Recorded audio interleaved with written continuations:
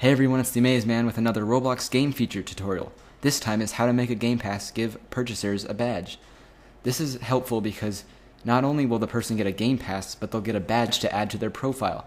This way, people who view their friends' profiles can see a new badge, and then they might be interested in that badge and they might play the game. So it's for attracting more players, as well as awarding the players who buy Game Passes.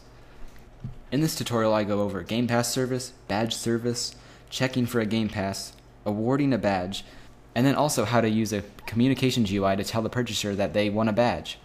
Here's how you can declare variables as the service, Game Pass service, and badge service. I usually do GPS equals Game Pass service and B equals badge service. And then I make sure to not have any other variables with only B, because that would cause problems. Once you call the services, then you can ask for them later on.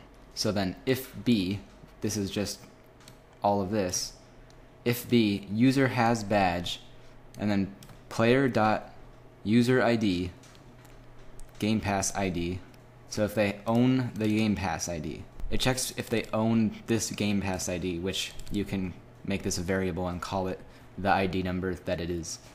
This is the Game Pass service one, so it's just calling this. They essentially do the same thing, but user has badge has been around longer, and I use that more often. So what it would do is the same thing. Then it moves on to the badge awarder line.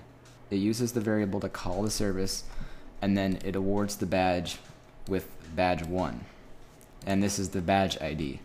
Notice how Game Pass service doesn't use the .user ID.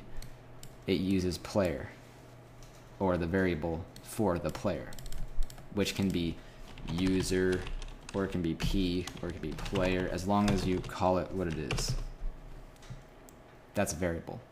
Once the player is awarded the badge, you can also show them a GUI, like, you won a badge. And then this GUI in particular will move up and then move down like it's scripted. You can see how to make these in my last tutorial, how to make a communication GUI, which is a bit redundant because GUIs do communicate already, but they're specifically for a short amount of time. If you're not settled for a quick moving up and down GUI, you can add a stationary GUI too.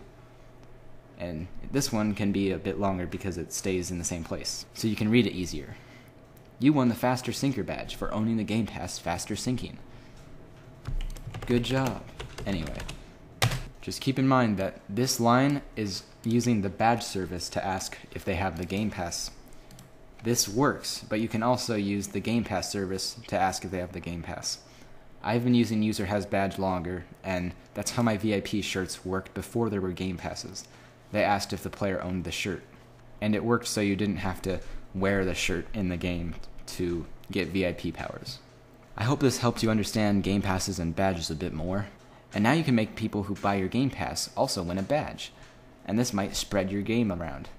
Since players might check their friends' badges, they might see a cool badge that was only available through buying a Game Pass, and then they might buy it, and that will get you some more Robux to advertise and will get you higher up on top earning. So it's just a really cool feature to add to your game.